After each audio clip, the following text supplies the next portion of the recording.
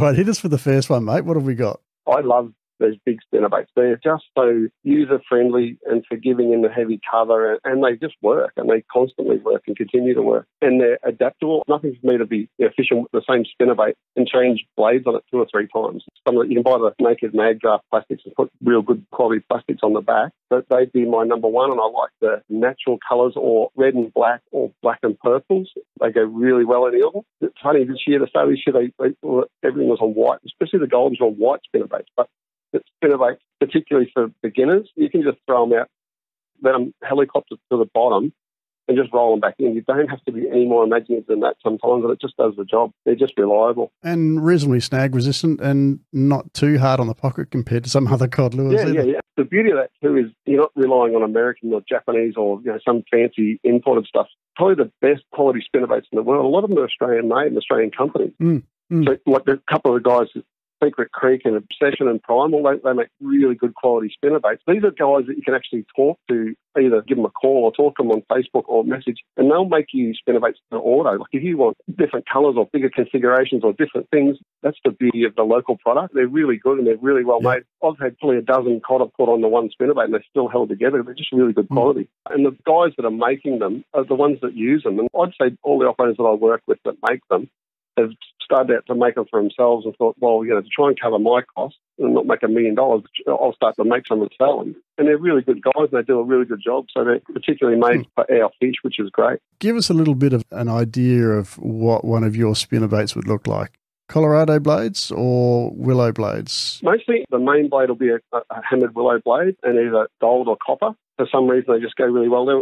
And 2-ounce lead on it with a 4060 hook and a stinger hook on the back of that. And like I said, the majority of the time I'll use a purple and black or red and black, and never be scared to vary it up a bit and change it a little bit. The second blade with a little Colorado. But these things, you fish the right areas with them, particularly those big drop-offs and rock ledges that I spoke about. You cast these things out and make sure you have your reeling gear and just keep the line taut, just keep weight on it. These blades are 5 or 6 inches long. You can feel them actually vibrate through the line on the drop. The amount of times you get hit on the drop, and it doesn't matter how many times it happens to you, give you a heart attack. If you haven't got your reeling gear, you can have the biggest bird's nest and biggest mess you've ever had. But it's a great way to fish. And even this year I've changed a little bit with still use those big configurations of blades and hooks, but then go lighter head weight and throw them right into the snag so they'll helicopter down. And when I do that, I'll go back to the Colorado. So they drop slower and you can work them really slow and you climb over logs and rocks and bumps. And crawl them right through, yeah. Yeah, it's amazing. All right, mate, so that's number one. That's the spinnerbait. What's lure choice number two? Surface lures, there's just a certain thing about catching cod on a surface lure, that the noise that it makes and the stuff it does is just addictive and it drive you mad. So I like the Mega Pompadours or the Codgers in a dark colour. Codgers are a great lure, and every single time I use them, I change them up. I take the rear treble off and I'll change them to either a single or double assist hook, and it increases your hookup rate, honestly, probably 5 or 10-fold. Surface lure fishing for cod, on average, you probably hook 1 in 4 or 5. They're just not that accurate at hitting the lures, or they'll bump them or swipe at it or check it out first. And they'll often come back. So if you get a bit of a look, you keep casting in there. It's one of the only lures for some reason I'll come back and have another go at without hesitation. But with the assist hooks on the back, the hookup rate's amazing. You often hook them outside the mouth or under the chin and all that sort of thing, but your hookup rate improves so much. It's amazing. And with the Pompadours, they've got the blade up spinning. Any lure's got a spinning blade on the back. I use a solid line to go to that assist hook and use just a single assist on those. So I make my own up and just put a bit of shrink wrap along the whole length so you haven't got a bit of cord there get wrapped up in a little propeller at the back. Particularly in the rivers and stuff, they're amazing. The hookup rate's so much better.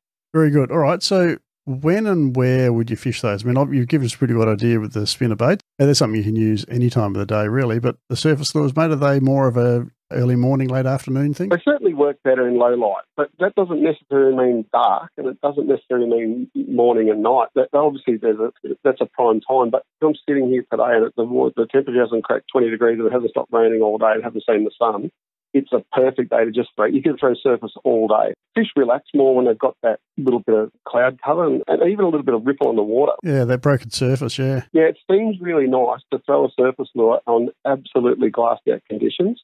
But really, the fish are so switched on in those conditions, they really are hard to catch. You don't want it absolutely glassed out. You want that air moving but not windy and just a little bit of movement on the surface. And you can still hear your surface sort of flopping away doing its thing. That's absolutely perfect if you can get that. And that can often be limited to bright, clear day. But on a cloudy day, get out there and throw them all day. Don't be scared to. Let's move on to lure choice number 3. Yep, I'm really hooked on these things, especially the last 12 months, is the gigantual. Those things just work so well. I mean, you can make them do acrobatics in the water. You can, just by the different speed of the crank of the handle, you can get them to turn back on themselves and do crazy things. And fish just find them irresistible. I love swim bait fishing and glide bait fishing now. I've really got into it. There's some really expensive, really nice things out there that work well, but these gigantals are big and bulky and they seem to do the job really well, and they're expensive enough that they're accessible. You can buy them pretty much anywhere, and they're a great thing to throw around.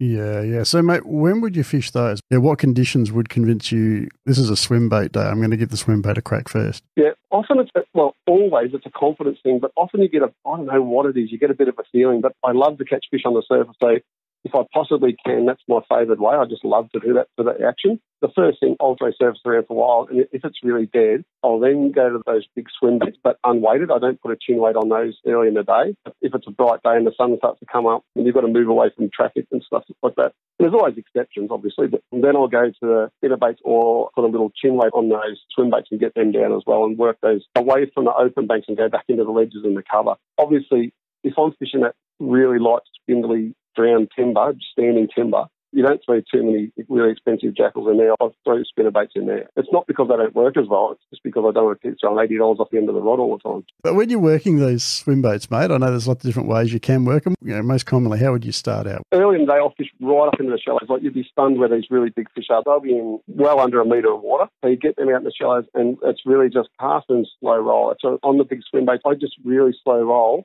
And about every third crank of the handle, I'll just do it one fast crank and then just dead stop it and just let it just sit there. And what they do is, if you ever look at it in a pool or a bath or anything, you give it that one quick crank of the handle, they'll virtually shoot sideways and turn. You can almost make them turn completely back on themselves, often when the fish will hit it. So you give it a real quick hit and then just absolutely dead stick it, and the cod just inhale them. They don't muck around with them. It's like, when it's getting away, hang on, it just stopped and it's done. That's a reaction thing. You can often fish Eildon, and particularly with spinnerbaits and stuff, and the water's clear, and you'll see fish behind your lure a hell of a lot. It can get really frustrating because it's so clear. And what everyone tends to do straight away is slow things down. And a lot of people you talk to say, you've got to fish really slow. You get out there and fish Eildon and crank spinnerbaits, let them drop right to the bottom on those ledges, and crank them ridiculously fast. And I'm not talking about like trying to catch a mackerel or anything, but fast, like decent crank of the handle, and you get that real reaction strike. There's no mucking around, there's no follow. They just hammer them, and you'll be really stunned how fast they'll come out and hit them. They mightn't go fast for long, but they'll certainly go fast in a short burst and really surprise you. So if you have a slack day, just start to crank it up a little. I'm not saying go fast all the time, but just try going a bit faster, a bit slower. It's fishing, yeah. All right, Steve, mate, we've done 3 lures. I'm going to let you have this extra one now. So hit us with your 4th lure, mate. Big plastics, like really big plastics, just on their own. Either rigged normally or rigged weedless. And some of the ones that are already pre-rigged, like the big mag drafts and stuff, they've been a real game changer in the last few years and just work really, really well. They're a great thing. And again, so simple to use. You can virtually just throw them out and just slow roll them back in. And I don't know whether it's probably a little bit, but it's just something. And, the next thing will probably take over from it. For the time being, there's not a lot of people, well, there's a few starting to throw them now, but not a hell of a lot. I don't see a lot of them, but they look real. You look at a spinnerbait and say, what's that imitating? And it's looking for reaction bites from the light and the vibration and refraction. Yeah, but when you say these big plastics or glide baits and stuff, the satisfaction of catching a fish on them, it's like you're really fooling this fish into thinking that's a real fish, and they look so lifelike that they work really well, yeah. And it doesn't have to be those really expensive ones. You can get some big plastics at a reasonable price and rig them up on a weedless hook or even a normal hook, and they just work really well. I think the other thing about plastics, of course, is, they're quiet. So they've got their own vibration. It's a different vibration than you get from a spinnerbait or a hard body or a swim bait or anything else. But they've got no rattles, they've got no noise, and they tend to be fairly natural in the way they swim, and They look very natural. They look like a real bait fish. I think that's the big attraction of them. But as you say, the cod probably don't see as many of them as they do other lures. Yeah, and if the fish give them a bit of a bump, they're not scared to come back and have another touch at them because they feel soft and they feel so much more natural. They sort of say, oh, hang on, that wasn't that bad. I'll have another go at it, mate. And you often hook them up again. Like, you can really slow roll, and the thing is just continue to slow roll. If you slow roll those big plastics, the big mag grass or something, gives them a little tap on the tail, and you continue that roll. So often I'll come back and have another go at it. It's really good.